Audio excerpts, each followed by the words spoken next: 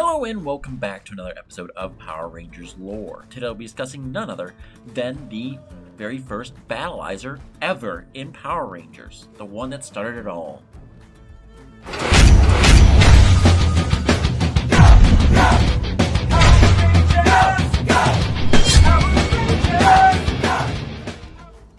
Not even Tommy Oliver has the ability to say that he had the first ever Battlizer. No, this had to go straight to Andros in Power Rangers in Space. And he didn't even know he had this power, which made sense. The overall canon of why he never used it beforehand. Now, what exactly is the Battlizer? Well, first off, it is a power-up of sorts. It is essentially battle armor, such as battle-ready armor, essentially going over the body, protecting it, enhancing it, and giving it far more special powers than any other normal form of a Power Ranger has ever seen before. This is the very first in line, also, of many that would come to replicate this power. And, well, it all started in space. Essentially, Season 6 of Power Rangers. Now, where did it all start? Well, it all began when Andros, Carlos, and a little girl named Sylvie, along with many other citizens of Angel Grove, were captured by a monster who attacked out of the blue, scanned them, and sent them to the Secret City. The Secret City is essentially a work depot area where Astronomy is building an army of brainwashed humans to make into our next army of sorts. You can probably think that eventually they are going to be turned into, well, Chronotrons, all the type of stuff like minions or special little minion people here and there. So, if we know what they were beforehand, maybe they're just brainwashed people. We never know. Now, getting further. They are captured and unable to morph because there is some sort of dampener around the area preventing them from morphing entirely at all. The rest of the team is back in Angel Grove, realizing what's happened and tries to devise a way to save them. Their plan is to sneak into the Secret City after being captured, place a bomb at the antenna, and destroy it, allowing them to morph and take care of the issues at hand. Now, at the time of them being taken, Andros and Carlos didn't know they couldn't morph until they tried to fight off the minions of evil, and realize then they can't morph, and are quickly overpowered and thrown in handcuffs.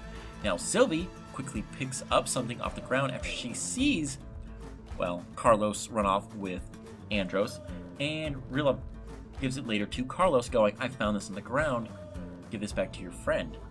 And it's none other than the Red Morpher, which she quickly realizes he's a Ranger too, because she'd already in previous episode blackmailed Carlos to hang out with her because she found out that he was a Power Ranger. Right then and there, she starts plotting in her own way of going, "I'm gonna become friends with all the Rangers." Carlos tries to hide it, but he, in the end, gives up and goes, "Yes, he's a Ranger. You can't tell anybody." And she goes, "Don't worry, I wasn't going to. I really like to be friends with the Power Rangers." And he goes, "Fine." He takes it back to Andros, and Andros is like going, "Oh my goodness, I didn't realize. Also, does that mean that Sylvie knows?" And he's like, "Yeah, she knows." And she's like right there going, "Yeah, I know. I figured it all out. I'm so amazing."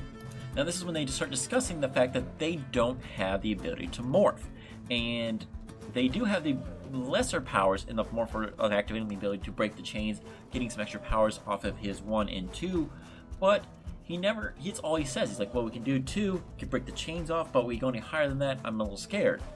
Sylvie goes, "Why not press 3? And Carlos goes, "Yeah, why don't you press 3? What does 3 do?" And he goes, "I don't know.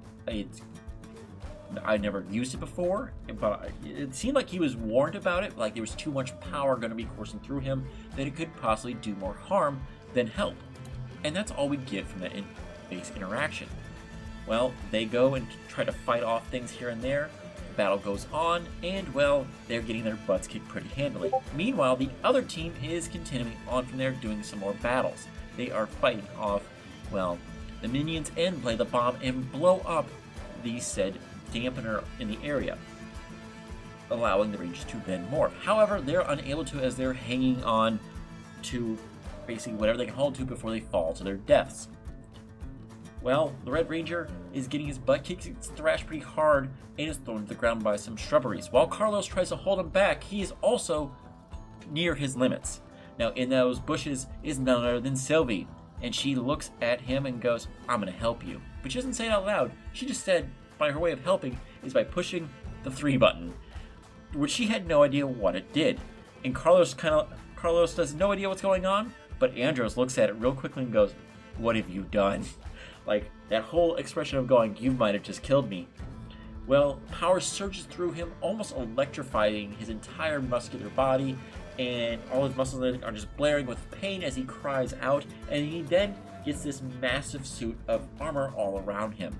Yes, not just normal, but six-pack abs, wings of red and white, and, well, looks like a missile launchers as well. He is fully battleized up in his red Battlizer Ranger armor that has two modes, regular and fly mode. The fly mode is only slightly different because it has expanded its wings out and about. Now, upon doing this, the monster doesn't seem too impressed, but it starts going, "Well, I'll take you out right now."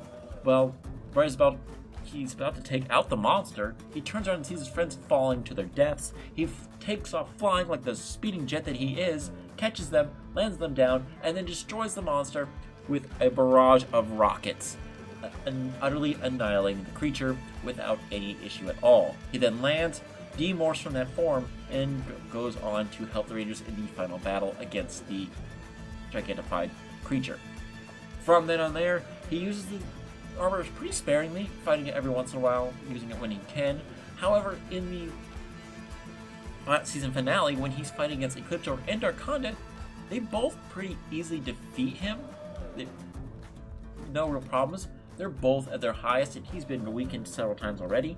But Ecliptor and Darkonda don't really see it as a major issue for them. They probably both studied it and learned how to fight against it after his problems here and there dealing with the said armor. They can see his weaknesses. If he can't fly, his major advantage there is the flight and speed of it, and the rockets. If they can't, he's not going to shoot a rocket 2 feet from him without taking some backlash there. Now, what else does this armor do? Well, it increases his strength, but how does it do so? It doesn't just give him six-pack abs, guys, as it shows in the armor itself.